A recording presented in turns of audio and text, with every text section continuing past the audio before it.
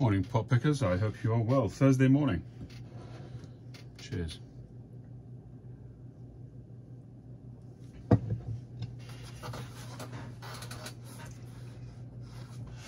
Yes, the eagle-eyed amongst you will have noticed that I'm wearing my leather apron rather than my usual rags. And that's because I might have to dash out at short notice because I've got to go and collect my wife, who is currently at the end of a short hospital stay. I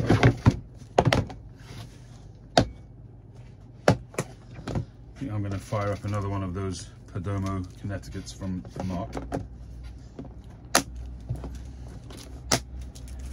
And if it tastes just as good as the other one, then definitely be in the offing to get some. I think I'm going to do that in the Robusto size, or maybe the Toro. This is the Churchill, which is 7 inches by 50 ring gauge. Toro 6 inches or 6.5, it's either 6 or 6.5 by 50. Robusto is 5 inches by 50.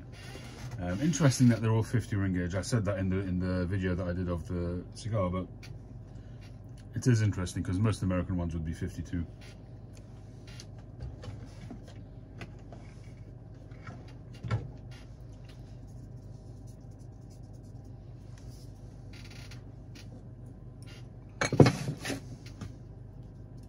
So we've had a bit of a up and down couple of days here.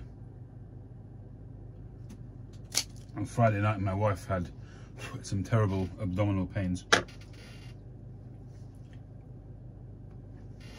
And then again on Sunday. So we took her into hospital and we were worried about appendicitis and stuff like that. But it turns out that she had a kidney stone. Got a CAT scan and turns out she's got a few kidney stones, but one of them is on the move and in one of the areas which causes a lot of pain. I'm not going to get into too graphic detail. So one thing and another, basically we went to see them. We went into hospital on Sunday, and they said, they gave the CAT scan. They said that she's got kidney stones, and you know, hopefully she'll pass it within the next few days. And they were going to send us to a urologist, you know, in the same hospital, but the day had started to get late, and so they sent her home and they said, we'll refer you and somebody will be in touch in the next few days.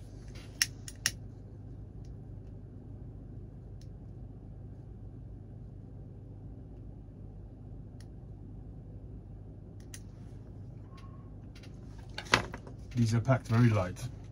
Well, not too light, but they are packed light, which means that it's quite easy to light because you're not having to light so much tobacco. It's a 50 ring gauge. It lights really well. I haven't toasted the foot.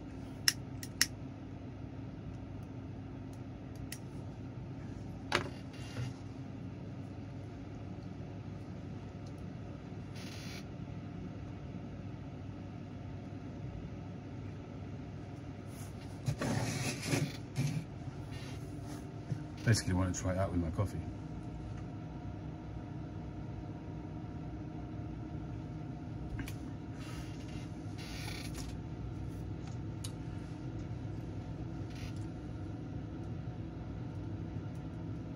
So they sent her home on Sunday with painkillers and drink plenty and so on, and hopefully it'll pass.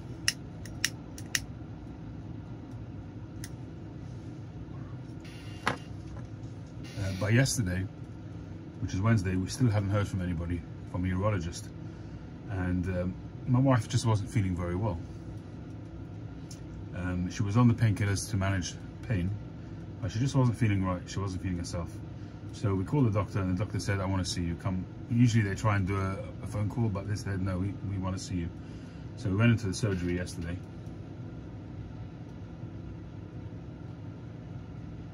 The doctor was really very thorough. She didn't want to leave any stone unturned, and in the end she decided that my wife should go in with the possibility of getting a stent put in to relieve the pressure in that region. and the GP phoned the hospital, got through to the urology department, which I think in this day and age is really hard to do, to start getting direct into the department and say this is what you need to do. Bottom line is, she spoke to the department and said this lady needs to be seen, and it can't really be left. And they were trying to say, well, usually there's a 30-day period, she should try and let it pass naturally and so on. The doctor wasn't having any of it, and she made sure that they agreed to see her. Anyway, we went yesterday evening by 6. We arrived at around 6 p.m.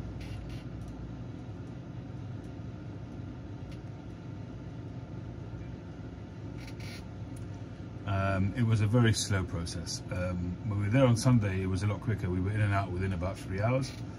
But last night, the long process. Triage is usually quite quick, but there was a queue just to get to triage. We were in that queue probably for nearly an hour, maybe 45 minutes. And when you're in a queue just to get in, there's no facilities. It's, you know, sitting down, there's a few chairs sort of haphazardly put there for people because the queue was there, but there isn't a proper queuing facility. There isn't a ticket that you can take or anything like that, because they don't usually expect there to be a queue just to get into the building, kind of thing. So that was already a bit awkward, especially for somebody who's feeling uncomfortable.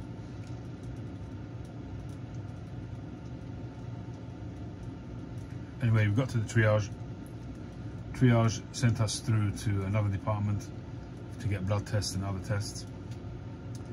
It was like a huge waiting room, and there was probably 50-60 people waiting. So it was a long wait to get the blood test and other tests. And then they said she needs to get a CAT scan again, so that we had to wait for that. And then we had to wait. They said that they were going to look at very possibly doing the stent tomorrow. That means today, it would have been today.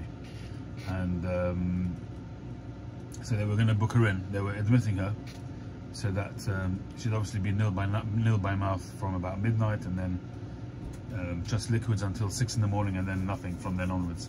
So they wanted her to be in for that, obviously to monitor her and make sure that she's okay for the procedure.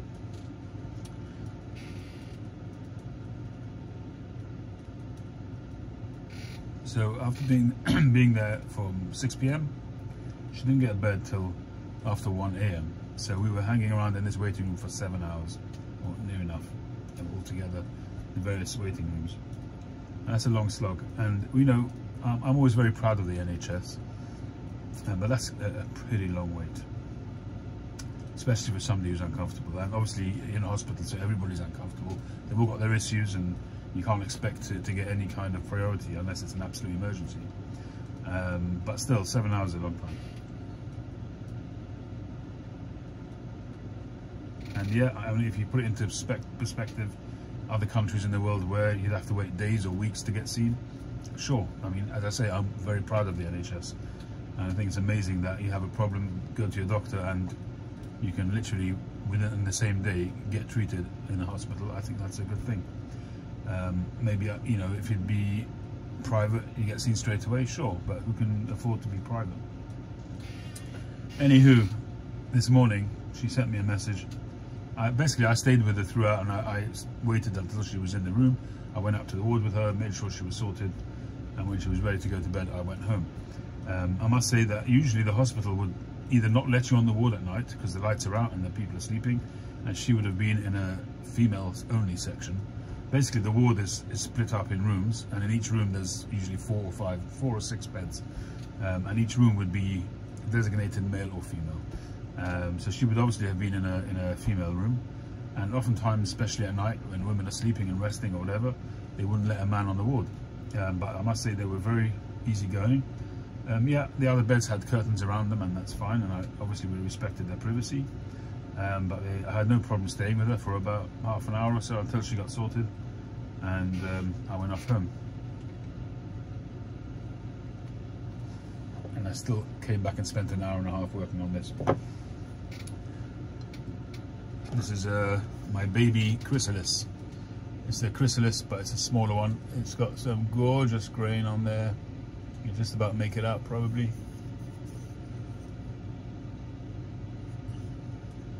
Same kind of profile, very similar profile to the chrysalis too. Obviously I still haven't done the plateau and I've still got the stem to do, but it's looking good. That's going to be the baby chrysalis. Anyway, I got a text message this morning.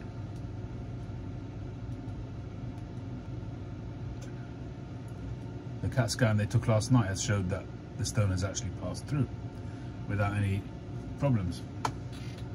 So obviously my wife was very happy. She didn't have to have the procedure. So we're now waiting for her to be released.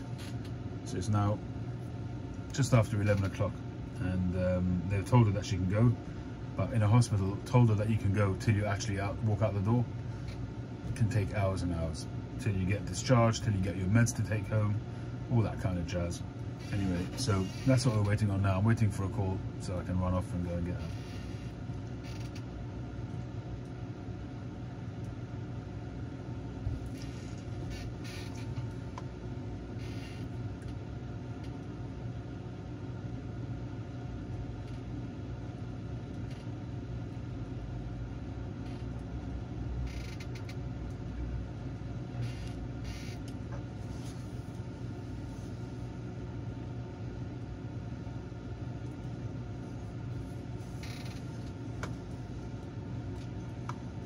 Tried to shape this one. I mean, it's roughly the same shape as the previous one, but obviously it's smaller. It's not as wide. This one, the other one was about that long, and this one obviously is not as long.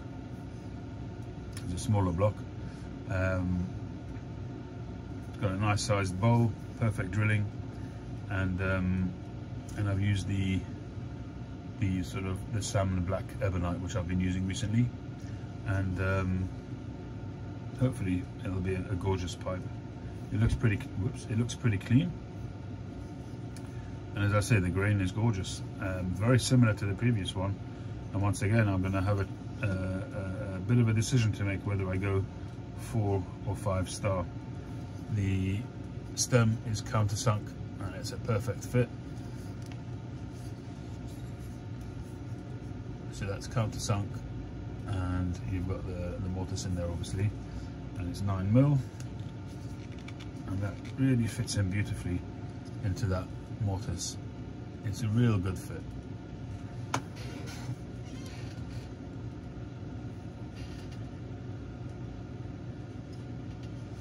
And this one, it's obviously not a clencher, but you can hold it like that, and your thumb fits in there perfectly, and your little finger wraps around this little bit, and it's a beautiful fit. And you can do the same with the other side. You've got the same sort of notch over there for your right thumb, and your finger can wrap around the end there like that, and perfectly comfortable to hold.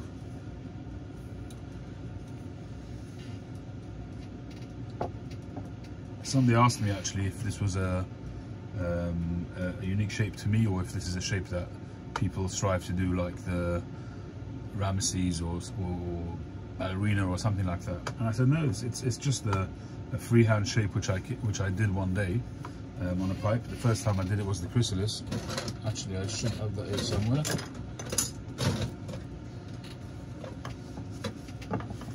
Yeah, this is the first one that I ever did. So a slightly different shape. This is a longer piece, but equally beautiful grain. Not quite as nice as the 5-star one I did recently, but still very, very nice grain. The actual shape of it depends on the actual shape of the block, obviously, because you're leaving the plateau on and you want to have the stem go into the plateau, so you're basically guided by the actual shape of the block. So each one's going to be slightly different. So you can see this one is it's like 180 degrees, and it sort of comes down quite sharply, whereas this one is more of an elongated slope. This one actually sold when I first made this one a few years ago. This one did sell, but as I was about to ship it, I was packing it up and doing a final check, as I always do before I ship the pipe, make sure everything's tickety-boo. I noticed a fissure at the bottom of the bowl, which I hadn't seen before. I'm not quite sure whether I had missed it or whether it had just come after I'd made the pipe. I don't know. It's possible. But bottom line is I felt that I couldn't sell it. So I got in touch with the buyer, sent them a refund, and I said, I'm really sorry, but I can't in all conscience sell you the pipe. So after that, I basically gave it a really generous coating, bowl coating, to protect it, and I'm sure it will smoke absolutely perfectly.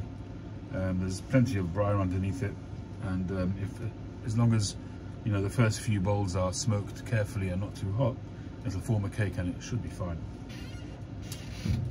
But as I say, I'm not sure I'll ever sell this pipe.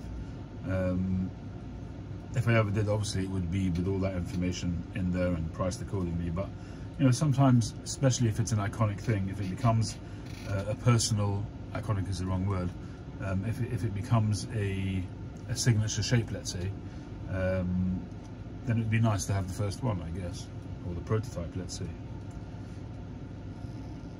So I would there's a good chance that I'll just hold on to it.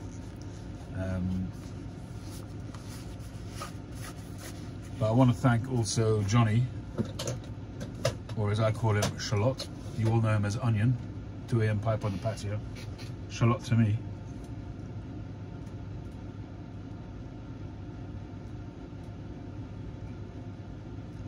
Because he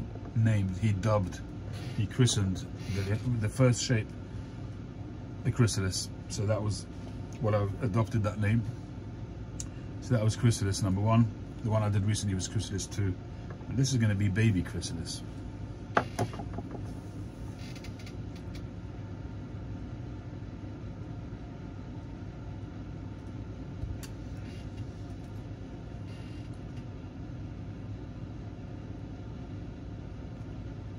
With everything that's been going on, I almost finished this pipe, but I haven't had a chance to polish it yet, to buff it out. And the stem pretty much done, although I have to still do the slot. But it should be a gorgeous pipe. That's a commissioned pipe. Hopefully nice grain, but this Shank Adornments, I really went to town with that, and I'm hoping it will look gorgeous when it's finished. So that's pretty much updated on where I'm at. Hopefully I'll be able to pick up my wife soon and then just get back home and get back into work.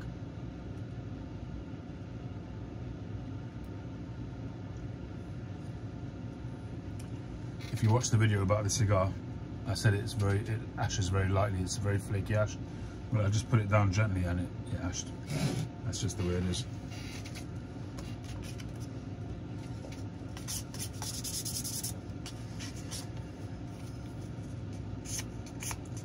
So I'm up to 400 grit. I carried on working when I came home last night, and I was too sort of keyed up to go to bed. I just had a bowl of that vintage Audit Golden Slice on the way home from the hospital, and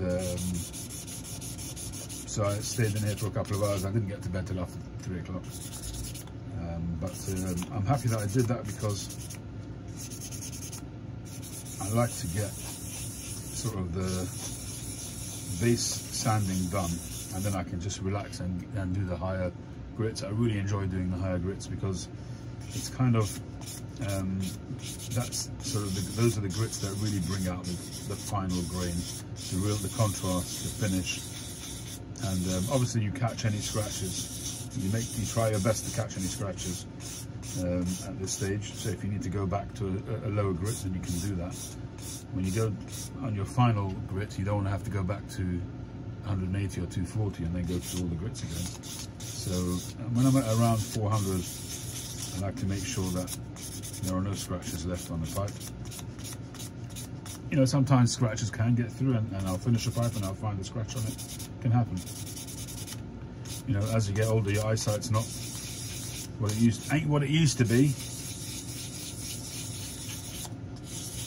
But thankfully, I'm not yet at the stage where I can't see, so we generally sort things out. By the time I'm at the 400 grit, I'm usually good to go. And really and truly, if I really wanted, I could stay in it at 400. But I go up to 800 usually on a pipe. When I first, sort of early on, I experimented with adding another 2 grits, 1000 and 1200. But the returns were diminished. I think I didn't feel that I was getting anything in terms of what I want to achieve with the pipe. Basically, I've mentioned before that most manufacturers stop at 240 or 400. According to the Peterson book, the big Peterson book, Peterson sands up to 240, which is a pretty low grit. I mean, it's fairly standard in the furniture world.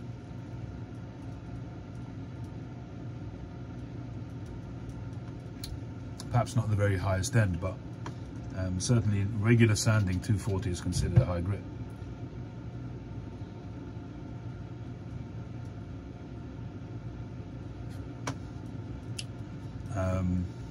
Cigar's great, really is good. So my sanding process is, obviously on the sanding wheel I'm starting very low. I'm starting at 40 or 60 grit, really to get the meat off on that big wheel that I use. And then I go down to the small wheel where I'm usually starting at around 150, something like that. Well, I do have a 60 just in case I'm doing some fine shaping, especially, which I would have done on this pipe. You know, to get the beginnings of this line here and these sort of things. And I've done the coarse work with the big wheel, and then down to the small wheel I use a 60 grit for a bit, and then most of the work is done on either 150 or 180.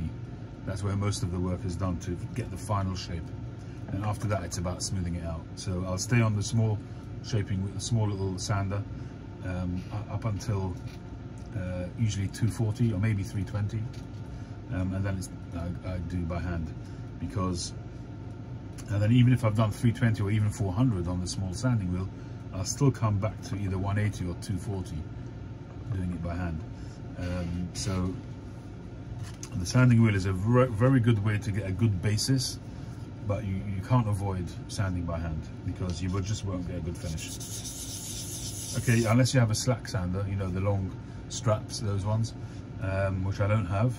So those you can get a good finish, and you see, you know, a lot of pipe makers have that. I guess it saves them sanding time, but I'm used to my process. I don't have a slack sander. I don't have the room for it, never mind anything else. And this is just my process. It is a bit slower, but you know, in a way, it's a little bit more organic. You're more in touch with the wood. And you sort of feel it as you go along. I mean, you feel it as you go along with the slack sander as well. But I mean, it's not to say that in the future I wouldn't have a slack sander. I don't know. But this is just my process, and it is what it is. It seems to work. So a while back, as I was saying, I did go up to 1200 on my sanding. So sorry, I was in the middle of saying, so my process is, once I start doing by hand, it's 180, 240, 320, 400, 600, 800. That's my process on every pipe. Obviously, unless it's rusticated. But even a rusticated pipe, I'll go up to 400, because it's really important to me that the pipe is a properly shaped pipe. You know, sometimes you can buy rusticated pipes which are a little bit deformed, because if it's rusticated, you kind of, why do I need to bother sanding it? You know, I just get it off the lathe, do some rough sanding and rough shaping, and then rusticate it, which you can do. But for me, I want the pipe to still be extremely uniform, so that when you hold it up to the light, the silhouette will still be a perfectly shaped pipe. So if I'm doing, say, a straight-walled billiard, even though it's rusticated, but the peaks of the rustication will all be in line, and the troughs will be all random because of how it's carved, but the peaks will still create a straight line silhouette. So in order to do that, you still have to sand the pipe.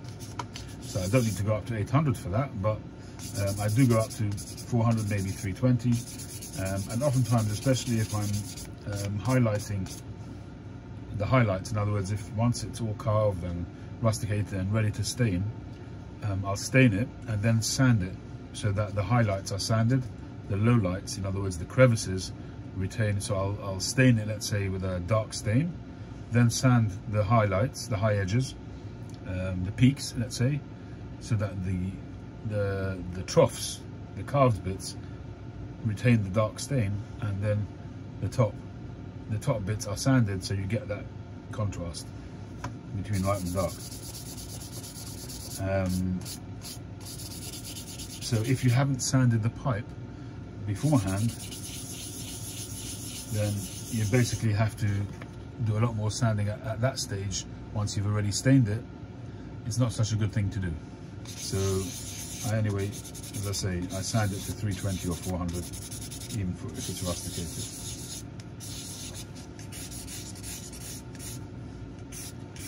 Not sure if that made any sense. It was a bit of a ramble there. Haven't had that much sleep, so.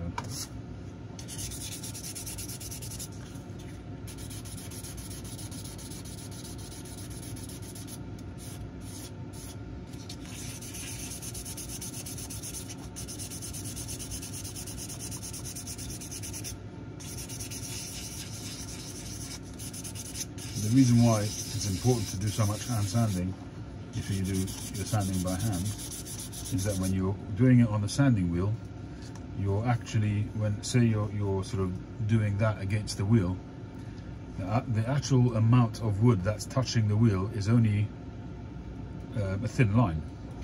You're not holding it flat on it, you're holding it at an angle, so you're actually only doing a thin line at a time. And what that creates is sort of micro edges, hard edges all the way along. And if you run your finger along it, you'll feel those. Whereas with hand sanding, you can then smooth those out, and you can feel where you need to sand. If there's a bit which is too high or too low, you can then sand to compensate and make sure that you end up with a beautiful, smooth and consistently smooth surface, rather than micro ridges. When you look at it, it might look smooth, but when you run your hand over it, you might feel little bumps, which is it the end of the world? No, but if you want to have a high quality product, then you want to make sure it's consistently smooth.